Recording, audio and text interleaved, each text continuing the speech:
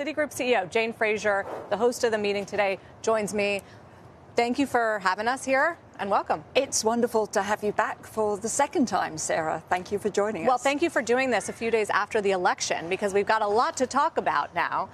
I am curious because financials have been some of the biggest winners post-Trump re-election. Your own stock up 7% this week. Does that make sense? It was a good week in the markets, and it's on the back of a quick, a clear and a decisive result, which I think really helped drive what was an anticipation of a pro-growth agenda. And we saw that clearly as beneficiaries in the bank sector. We saw it with small and medium-sized companies as well, and obviously in some of the tech stocks that are here today. Does it change the outlook for your business?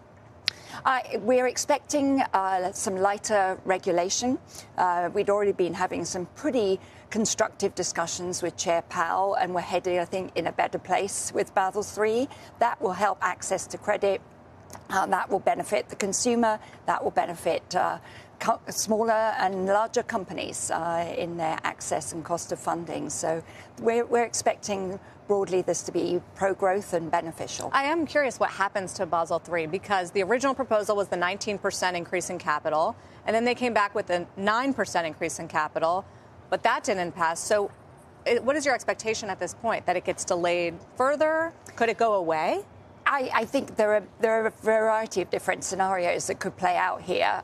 We will have to wait and see what happens, but our expectation will be that it will be the lighter version. I think any bank CEO will tell you we feel very well capitalized indeed. The lighter version of the increase, the 9% increase? I would expect a lighter version of the Basel III proposal. We would hope so, yes. What about the CFPB? I imagine you're looking forward to change there. And I wonder if you think it's realistic to expect, I don't know, rollback of, for instance, the late fees rules and how beneficial that would be for you. As always, personnel will drive policy, as we've been talking about this morning. And so we'll see who are the individuals that are chosen. What will their policy agenda be? We'll just have to wait and see. But a lighter environment on that front, and I hope that will help drive competitiveness. We feel the U.S. financial system, it's the best in the world, and we want to make sure that it continues to be competitive and a global strength for America. Speaking of the best in the world, there is this question mark of tariffs. I mean, President Trump, all throughout the campaign, has been pretty clear and consistent that they will increase, and you are the most global bank, so I'm wondering how you expect that to influence the global economy and the U.S. economy. What we've often found is that what's said and then what actually gets happened tends to be more of a negotiating ploy to get certain expectations too high, and then we'll see what actually passes. These things take time. Tariffs, tax policy, they don't tend to happen overnight.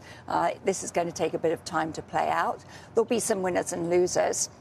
At the end of the day, the goal there is to drive more activity into the U.S. So I think for the U.S. broadly, it will be beneficial, but we have to wait and see what the actions are. On our panel last week in Riyadh, you were fairly optimistic and positive on the U.S. economy.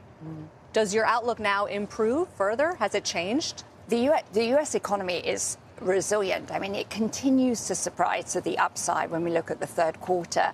And it's a combination of push and pull factors here. And I think some of the pull factors will just be amplified. On the push side, Europe is not that competitive. We're seeing it really struggling to get out of stagnancy. Tough labour markets, the Draghi report and diagnostic was right, and there's not as much confidence that they'll be able to actually execute against it. We're seeing still continued questions on the stimulus being enough in China to drive growth. So a lot of roads lead back to the States in investments. And then you never bet against the American entrepreneur, alive and well as we see them here today. And it's not just this sector. It's also in healthcare. It's in energy. It's in all the different industries with tech adjacencies. Carrots matter, and the US has also had a number of incentives that have been pulling investment in. So broadly, I feel pretty good about the US economy and the prospects ahead for continued investment.